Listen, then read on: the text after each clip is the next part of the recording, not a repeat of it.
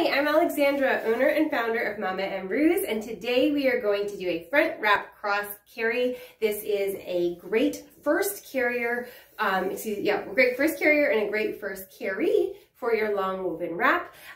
So let's get started. So the first thing we need to do is find our middle marker. We're going to set that on our chest. Again, imagining that baby is on our chest, head close enough to kiss. That's kind of where we're sort of envisioning this. Each side is a tail and each sort of line of fabric is a rail. We're going to take the top rail of one of the tails and use it to help us go over, across our back, and over the shoulder. Okay, I'm going to just kind of bunch that up on top there, making sure it doesn't get twisted. And do the same thing on the other side. Take the top rail of that opposite tail, cross the back, and come up on top like that.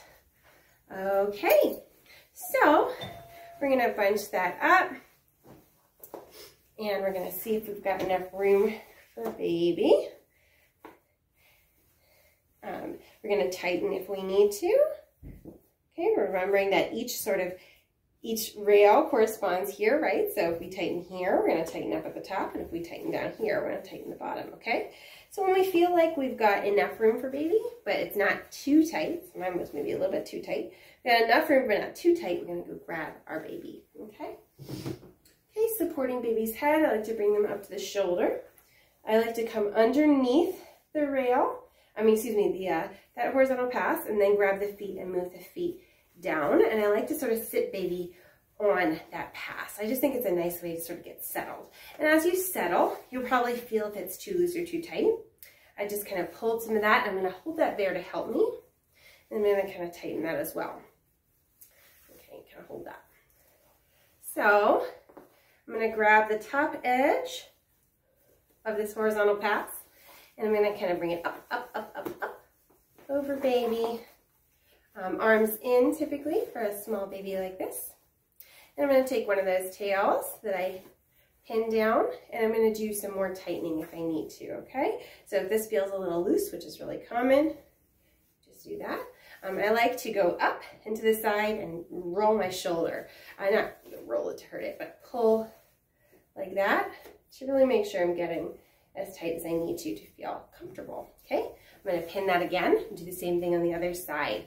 Don't be afraid to take your time to tighten and go rail by rail, making sure that you've got all the slack out so baby is nice and safely positioned, okay? We're going to take these bunched passes.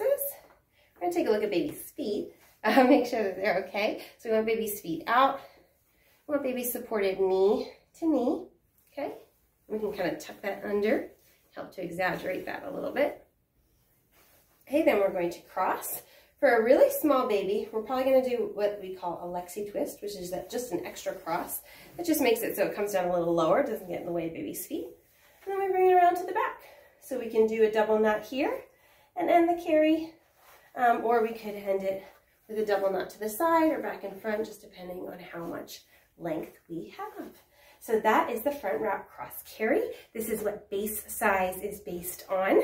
So if you can comfortably do a front wrap cross carry and tie it off in a double knot, and not have, you'll have enough to safely do that. That is your base size. We could convert it to a front cross carry if we wanted to, by just spreading the passes across baby for an extra couple layers. If we wanted to do something like that, we might need to do a shoulder cap. So pulling that across the shoulder, that was that inner rail, and I brought out there, so it started here, and I brought it there to give more space for baby. And definitely in either carry, you can always, if baby is resting, just move that panel over there to support the head. If things feel loose, which that felt a little bit loose, you can always thread that, move that slack, thread it into your knot, even redo the knot if you need to. Okay? To get baby out, we just undo the knot, always making sure we're supporting baby. Okay? And we can do that. Bring the pass down, supporting baby, pull baby out. And there you have it.